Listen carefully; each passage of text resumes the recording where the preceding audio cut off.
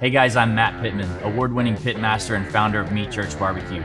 Today, I'm here to give you guys pro tips to help you on your grilling and barbecue journey.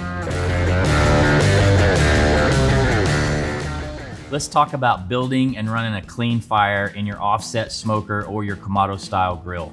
It's really important to run a clean fire. You don't want that thick white smoke. Thick and dirty smoke will actually leave a really bad aftertaste in your mouth when you're eating your barbecue. The way I build my fire in an offset is I like to start with a bed of charcoal and then I'll layer my wood on top. Open the doors to give that fire plenty of oxygen so the wood catches really good and you'll get a cleaner fire.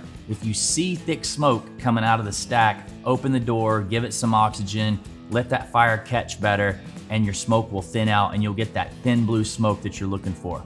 If you're running a kamado style grill, it's important to completely clean the charcoal out and build a new coal bed, especially on a long cook like a pork shoulder or a brisket. So you're gonna use lump charcoal and you're gonna add wood to it and pair it with whatever protein you're using. I always get asked, how much wood do I put in my charcoal? Well, think about an offset. You're burning all wood, so you can't use too much. So when I build my charcoal bed in the kamado, I actually put chunks throughout the charcoal and I add them on the top after the fire's going. And another thing, don't ever soak your chips or your chunks because then your wood's gonna smolder. That's gonna develop a thick, nasty smoke that you certainly don't wanna taste. This has been a pro tip by Meat Church. And for all your outdoor cooking needs, be sure to visit your local Academy Sports and Outdoors or academy.com.